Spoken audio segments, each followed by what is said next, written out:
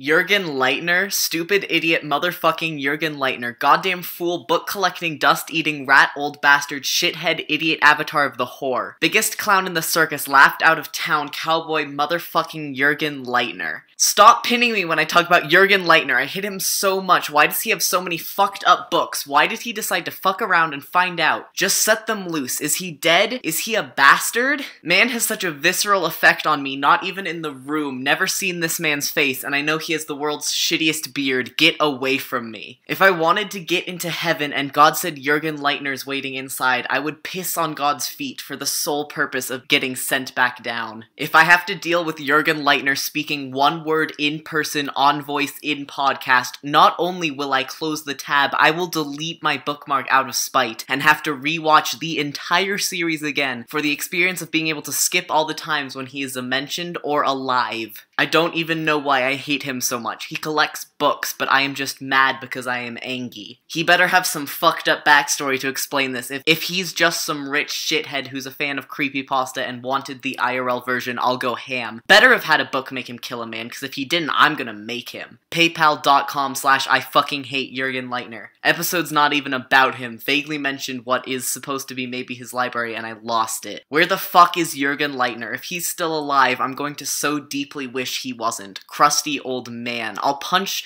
Leitner, and his sad, frail, old man twig bones will simply flake apart under my epic, huge meat fist, and he will disintegrate, until all that's left is one final book he kept on him at all times, simply titled Now You Fucked Up in ancient Yiddish. I'm not breathing, I'm hyperventilating at this point. I hope there's a date given for when Jurgen died or will die, so I can make it a reminder on my phone. Every day, once a year, I will see it and do anything but pay respects to the man who had so many fucked up, if true, books.